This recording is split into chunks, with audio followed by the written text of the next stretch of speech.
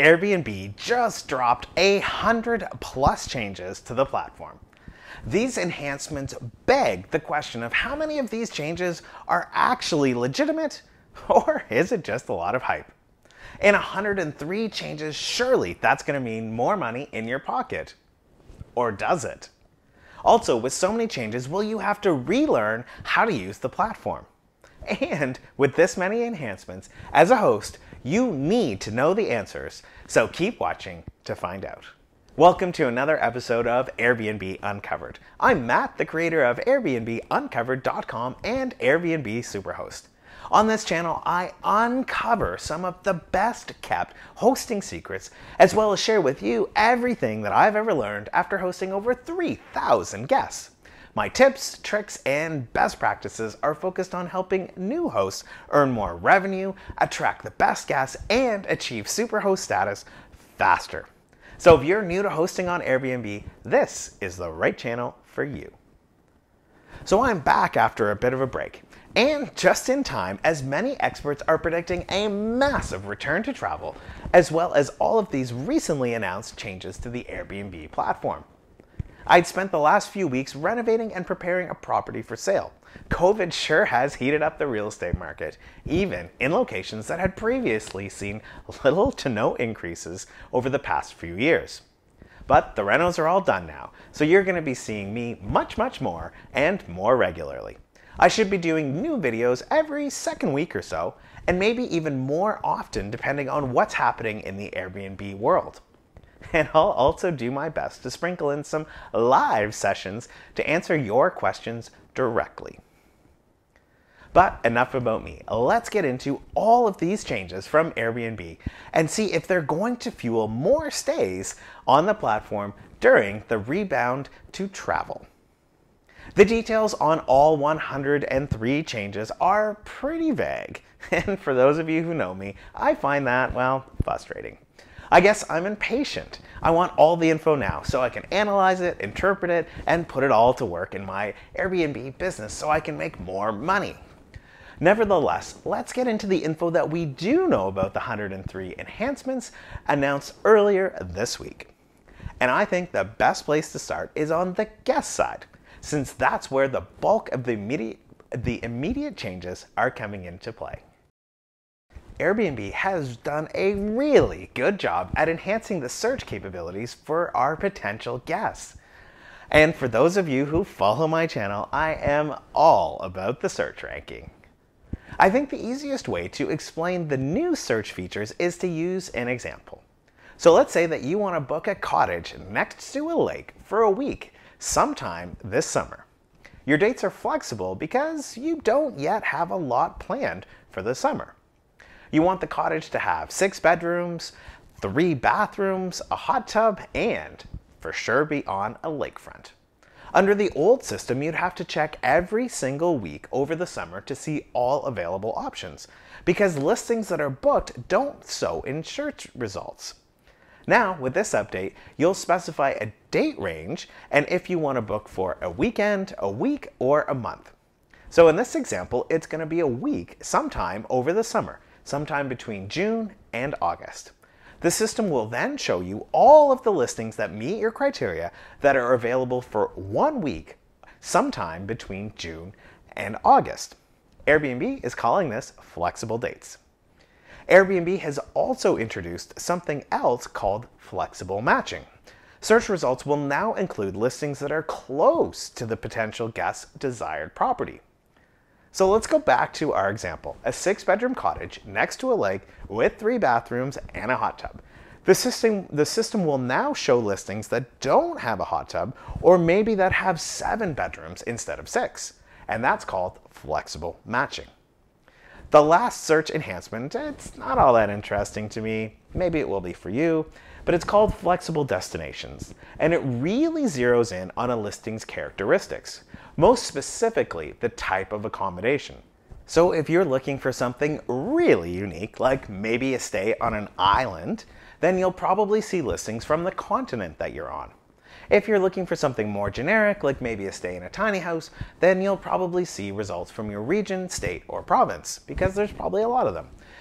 This change is really going to boost unique listings, and it's probably less interesting to me because my Airbnbs are primarily in condos in downtown Toronto. Although I do think it would be so cool to build a treehouse to Airbnb. So what's the bottom line here for hosts? Well, it means that if you have a unique property, perhaps it's a cottage on a lake, or you can host larger groups, or maybe it is that you have that treehouse, or maybe you are hosting in a high demand location where weekends and prime weeks go early. If that's you, then you're probably going to see a surge of bookings in advance. And with this knowledge, you should price accordingly to ensure that you're not leaving money on the table. And I like this change for this reason. I think it will also really incentivize hosts to create a more unique experience that matches the unique trip characteristics that Airbnb is now making easier to find. There are about 40 other new guest-facing changes, but to be honest, they're not really that important to know about as a host, with the exception of an enhanced arrival guide. There were no details provided, but when they are, I will let you know, because inevitably hosts will have to fill in that section so that the guests can actually use this enhanced arrival guide. And the rest, well, they're really just some more additional filters on how to find properties. In my opinion, the changes on the host side really, well, they're not that impactful. In fact, I'd say that about 80% of them are things that are already available in my market. It's things like scheduling messages, creating quick replies, which, if memory serves me, have been available since like 2018. Inbox search is another new one, but it's also been available in my market for a few months now, and there's a few other minor ones. They're also going to be adding a Today tab on the app, which sounds like the current version of the dashboard on the desktop version of the site. And in my opinion, again, this isn't overly useful to me because of the way that I manage my inbox. It's just normally a bunch of outdated information on requests and inquiries, or that dashboard is giving me reminders to do things that don't apply to me. So I think this is the third redesign of this page in the past 5 years, so hopefully this one will be more useful. Now remember, Airbnb sometimes tests new features in a location, so these are all new to you. That's why. Now let's get into the big ones. A listing can now be created in as few as 10 steps, thanks to pre-population of publicly available real estate and property data and some other enhancements. So the system is now going to begin completing your listing based on your address. So if you have a 4-bedroom house, the system may be able to find that information on the internet and incorporate it into your brand new listing so you don't have to. It will also now begin to auto-complete your description based on some of the features that you select. Which again, I'm sure the system used to do this a few years ago. I'd noticed it was gone, and I guess now it's back. And to be honest, it wasn't that great back then. Hopefully, they've made it better this time. Also, the system will now try to auto-order your pictures. And this could be interesting. Remember, pictures are the #1 factor in a guest booking decision. You want to make sure that you get that order perfect. Your listing success depends on it. So I'm not too sure I'll be allowing the system to predetermine my pictures for me. The system will also now be able to show you a preview of your new listing before it goes live. Again, something I'm sure used to be available in the past. So as you can tell, I'm a bit skeptical on this 10-step process to create a new listing and how new and improved it really will be. I've always found that with the current listing creation process that it left out many critical settings, which left new hosts badly exposed to problematic guests. These critical omissions could only be corrected by going deep into the settings. So I guess time will tell if Airbnb will incorporate these critical safety checks into the new streamlined process to create a new listing. Reviews. It seems that Airbnb is going to be revamping the reviews section to make it more detailed. Once again, this looks like a change that has already been made, as my reviews have already been expanded and are currently quite detailed and have been for at least the last year or so. I can't imagine asking guests for even more feedback than is currently requested on my listings.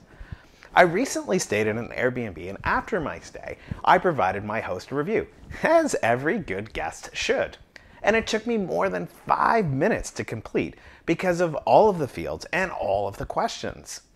As a former marketer with about 10 years experience in that field, I hope that Airbnb doesn't go too crazy here, because when a reviews process is too cumbersome, people either stop and abandon it early, or they just won't bother at all. And this would be a real shame. You see, reviews are like the third most used factor a potential guest uses to make their booking decisions. So they are really, really, really important. Also, as hosts, we need that feedback from guests to keep improving our hosting businesses. There's a big enhancement on the way for new hosts, and that is the ability to get answers from other superhosts. Now, this could be interesting. As many of you know, superhost status can be achieved in as few as a couple of weeks, depending on the number of stays you host during that time and how good your reviews are. But I've seen many listings out there hosted by superhosts that I would never stay in based on the photos and the description and the quality of the listing. I'm guessing that these hosts luck into superhost status for a quarter, only to lose it the next quarter. And with that said, I hope that there will be some kind of vetting process or additional criteria to see who will be able to provide the advice. Because trust me, I thought I knew a lot after hosting my first 100 guests. 3,000 guests later, and I can tell you that guests are constantly surprising you, and market conditions can change on a dime. COVID, for instance. And this is a nice segue for the last major category of enhancements in the 103 enhancements, and that is improved customer service. If you've had to call into Airbnb over the past 8 months, then you know it is as frustrating as trying to herd cats in a rainstorm in the dark. Airbnb says that they're going to be changing that. They're doubling the number of agents and bringing back the dedicated superhost phone line, which it says will be staffed by the most experienced agents. That last one, the dedicated superhost support line, will be a godsend to me. I am getting tired of explaining Airbnb's terms of service to the people who work there. I just hope that doubling the support staff will include the rehiring of the experienced staff that used to staff the superhost line, from whom I haven't heard of or reached since the Airbnb layoffs. Nevertheless, let's get back to the enhancements. There were a number of additional vague promises about updating the reviews dispute process, which, if memory serves me correctly, was updated a few months back, so I wonder if this is what they're talking about. And they're also going to be providing more immediate help for on-trip support, as well as safety resources. And from what I can see, it sounds like there's going to be more self-serve help options available. Question: what is the one enhancement that wasn't made that you want to see? For me, it's the ability to see whether a potential guest is over or under the age of 25 on an inquiry, and not just be able to see it on a request. Tell us all in the comments below what you want to see. At the very end of the announcement, the fine print reads, "Future release timing and availability may vary by location." For our collective good, let's hope that that's sooner rather than later. I welcome all of these changes for the good of our hosting community, particularly the enhanced search, the easier onboarding for new hosts, new reviews dispute process, and the superhost dedicated phone line. Yes, there were 103 changes and enhancements made. Does this mean that you're going to have to relearn the entire Airbnb system? Definitely not. It seems it's going to function very much the same as it always has on the day-to-day. Will these changes make your life easier? Well, let's hope so, with the streamlined support and updated Today tab. And the ultimate question? Well, will these enhancements make your Airbnb business more profitable and put more money back into your pocket? In the majority of cases, probably not going to be anything hugely dramatic, unless you have a very unique listing and we're having trouble getting visibility. I mean, overall, the new search functionality should drive more potential guests to the site and in theory allow them to get really close to listings that match their needs. So there is that could put a few more listings on your calendar. Thanks to COVID, the world has changed. Travel has changed, but more importantly, more travelers tried Airbnb over the pandemic because of our inherent advantages over hotels. There's more privacy, bigger spaces, unique locations, and fewer interactions in crowded lobbies and elevators. The return to travel is going to be huge. We're going to be getting local guests who aren't quite ready to board an airplane or can't due to restrictions. Plus, we're also going to be getting faraway travelers who have been saving their pennies for a big, huge trip once this is all over. You can count me into that last category. I hope that you enjoyed this video, and if you did, please spread the word on social media, Facebook, Twitter, Reddit, you know them. You can also give this video a thumbs up and leave a comment down below. Stay tuned for another new video coming soon.